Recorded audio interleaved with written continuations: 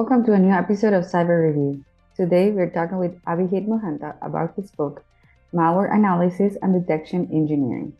He's the CTO and co-founder of Intelliroot. He has worked in cybersecurity industry for more than 15 years, with a specialization in the area of malware analysis and detection. Hi Abhijit, how are you? Thank you for joining us. I'm good. Sophia, how are you? I'm fine, thank you for asking. So, can you tell us about yourself and how you became interested in cybersecurity? Sure.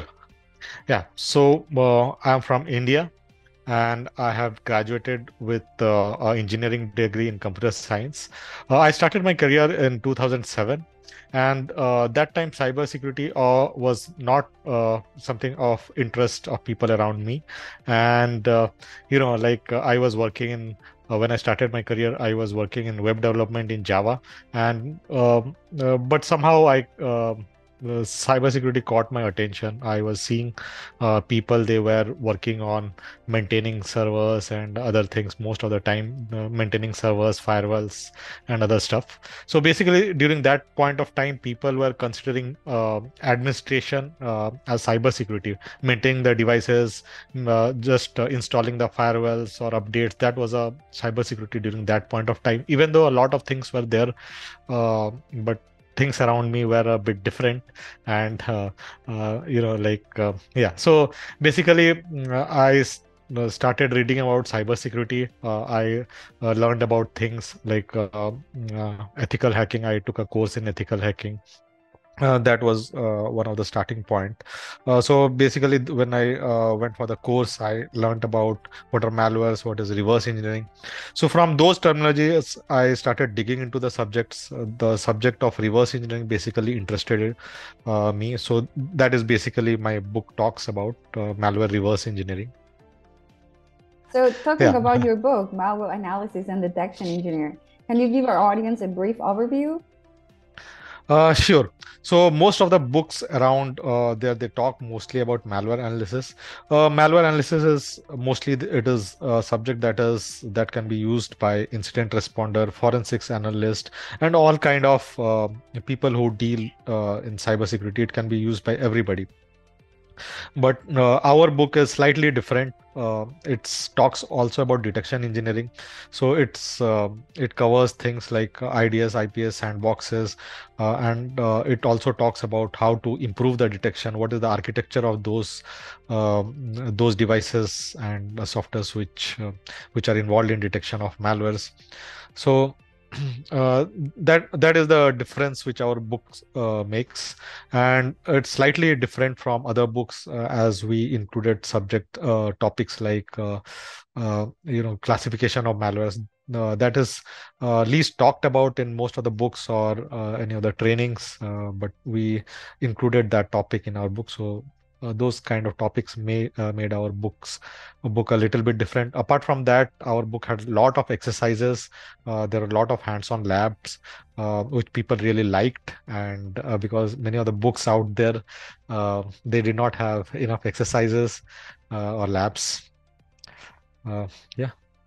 Okay, sounds great. So, in your opinion, what are the most important skills and qualities someone who wants to excel in the field of malware analysis and detection should have? Mhm. So basically, when we talk about malware analysis and detection, we basically need to understand about the environment in which the malware attacks. So we need to understand about the operating system.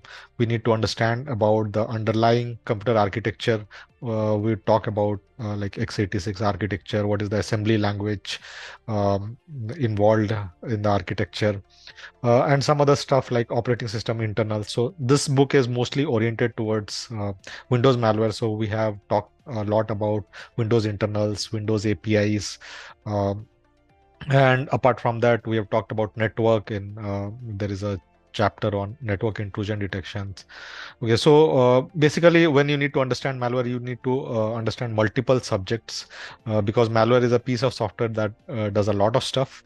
Um, it has to do a lot of stuff with the operating system, computer architecture, and networking. So you need to have a good understanding of all the fields.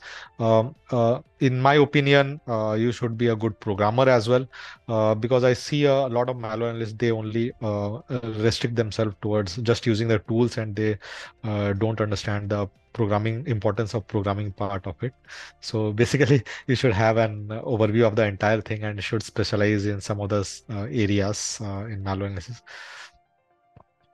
Okay, Uh, sounds good. So, Yeah. and Uh, can so just, you, just I yes. wanted to add another stuff. So malware analysis, even though it's people think it is a single subject, so it can be further, like broken into further more subjects. Like, Windows malware analysis is one area. After that, there are Android malwares, there are Linux malware. Apart from that, there are malwares that can be designed for ARM architecture, for Intel architecture. Okay, so the diversity of malware analysis is too much. We just call it as a malware, but it is highly diverse. Yeah, that's true. So, where can we get your book and how the audience can connect with you? Uh, yeah, so I'm available on LinkedIn most of the times, and apart from that, you can, yeah, my email ID would be there around. I have published blogs and other stuff. So LinkedIn is one of the best way in which audience can reach out to me. Okay, so thank you so much, Abhijit, for your time. We wish you all the best with this Thanks. book. Have a great day. Thanks, Sophia. Yeah.